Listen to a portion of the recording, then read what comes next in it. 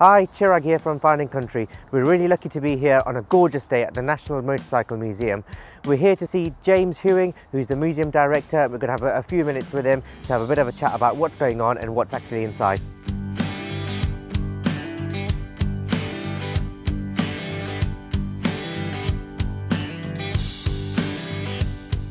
James, thank you for having us over. It's quite a privilege to be here. It's great to see you, and you know, it's fantastic to be able to tell people about the museum because sometimes I think it's a little bit of a hidden gem. Tell us a little bit about the makeup of the halls and how they work and how it flows, really.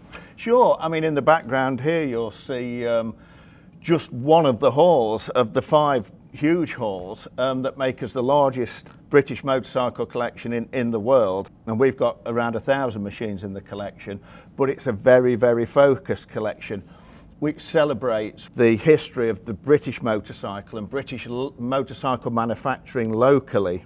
It perfectly illustrates in quite a simple way in some respects how motorcycles developed from what were really push bikes with engines through to the modern superbikes of today. So you can see how motorcycles developed, and that's actually very interesting when you look at it. The idea of the collection, the collection's raison d'etre, is to illustrate each bike as it would have come off the production line. So that's a great resource for restorers and enthusiasts. So we have visitors from all over the world, and these bikes have to be perfect because a lot of the time people use these machines as the reference point for their own restorations. You can see every bike has got a sense of pride in whoever's cleaned it, whoever's taken care of it. Yeah.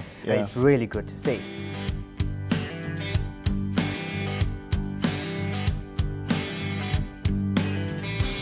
We do a lot of the big events like the big motorcycle trade show over at the NEC, which of course is just over the road. And we also have one of our own really big events that's become internationally known actually, and that's called Museum Live. And that's when we open up the museum for free, just for a weekend to visitors at the end of October, and we get visitors coming from all over the country because we have a lot of star names and people recognised from the world of motorcycling. So over the last sort of 6 or 7 years, that's become a really big event. The business itself consists of the museum, the conference business, and 2 local hotels.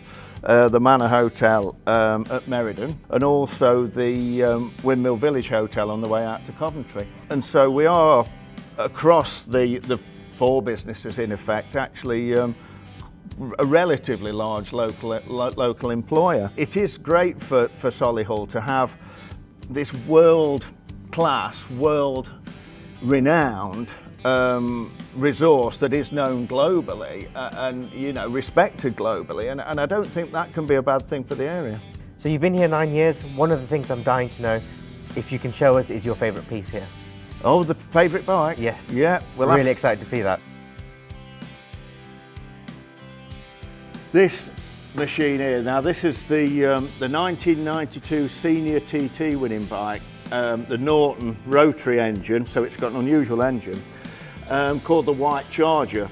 And a lot of people come from all over the world to see this machine, and we run it at places like Goodwood, Festival of Speed, and this bike's been all over Europe to different shows, and it's probably one of the most popular exhibits in the museum. It's been such an enjoyable morning with you, so much fun. You're I'm very still welcome. in awe with everything I've seen, so thank you so much. No, you're very welcome, very welcome. We've had an amazing morning here. It's been so much fun. The bikes are amazing. The staff are so polite and friendly. Really looking forward to coming back for Museum Live later on this year. So keep posted and follow us on and see what's going on. Thanks.